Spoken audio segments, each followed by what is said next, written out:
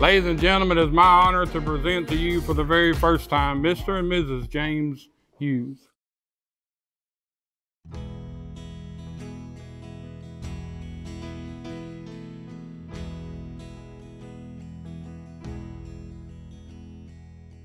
His family has owned the Marble Slab Creamery here in Shreveport. I left Marble Slab, but I was coming back to help decorate cakes.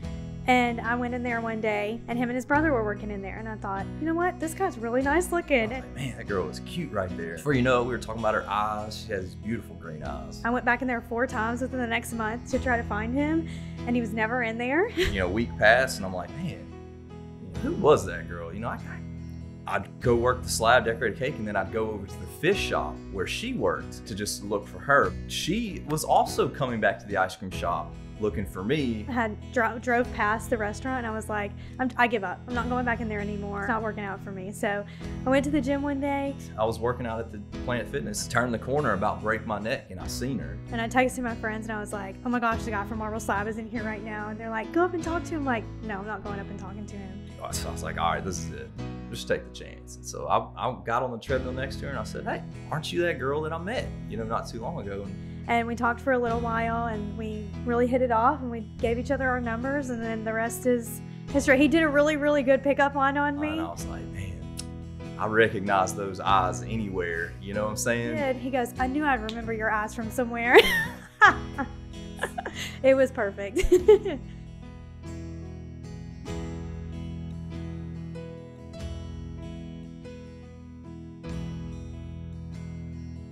He had a lot of qualities that I looked for in a future husband, and a lot of those qualities were what my grandfather had.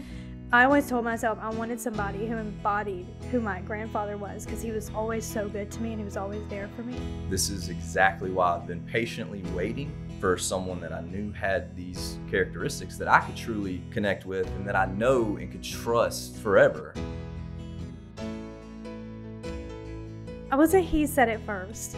We actually were in the hospital. I had emergency surgery done. Literally, I see her completely turning pale. It's something that can change your perspective. And we were having some issues, and we decided to break it off in the hospital.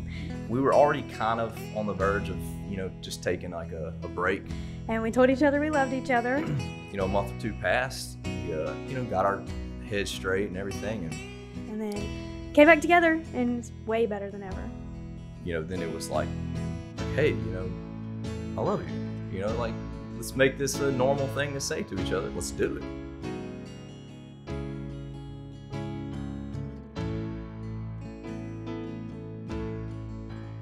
He's so selfless. Puts everybody before him. She's a little human, but man, she has the biggest heart.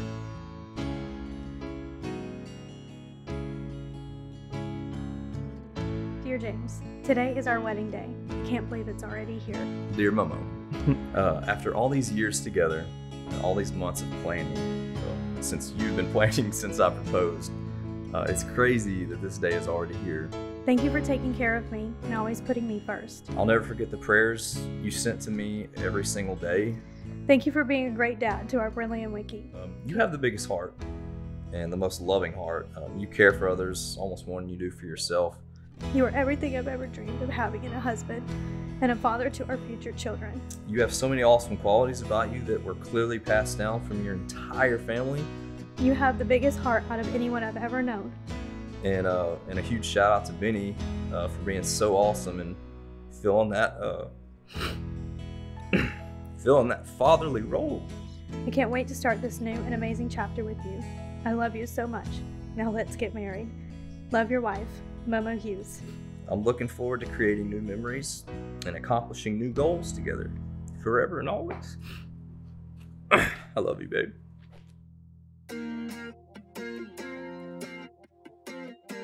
Dear Heavenly Father, I pray that everything that is said and done, God will first and foremost glorify you.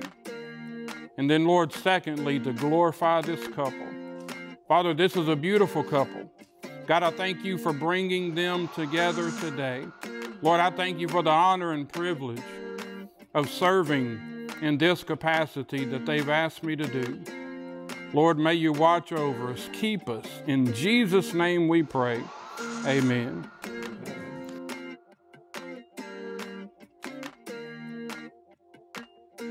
James, before God and these witnesses, do you pledge to have this woman to be your wife?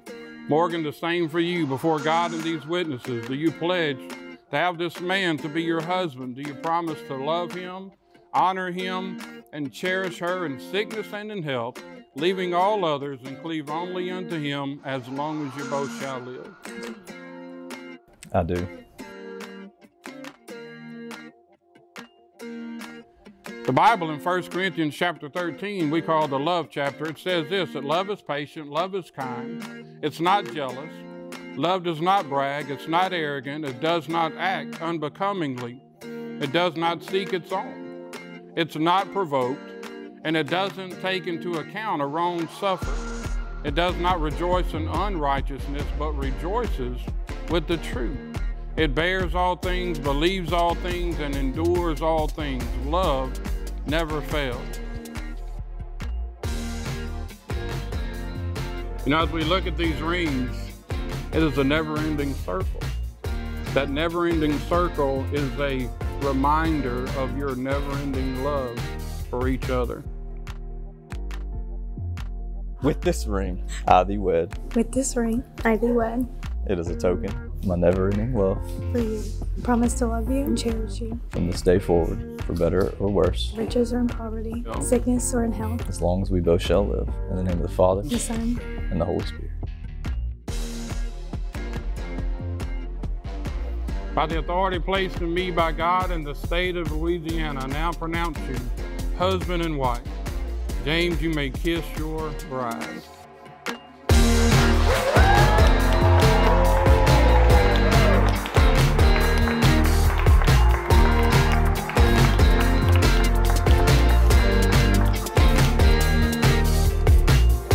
Ladies and gentlemen, it's my honor to present to you for the very first time, Mr. and Mrs. Hughes.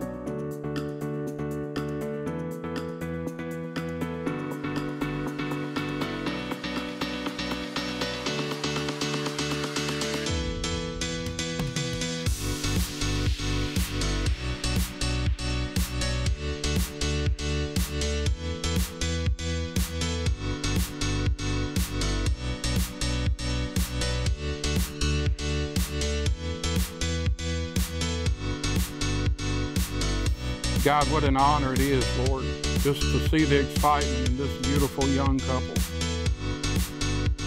Lord, they're so passionate for each other, have just such a love and a twinkle in their eye for each other. And God, I pray that when life gets tough, that they'll remember this day. They'll remember how awesome they felt as they exchanged these rings and shared these vows. Remember keeping you first in everything. And God, I'm going to thank you, Lord, for blessing them with this day. Lord, a beautiful day. Lord, we ask that you'll continue to watch over them, continue to bless them. Father, we pray blessings on them. In the mighty name of Jesus, amen.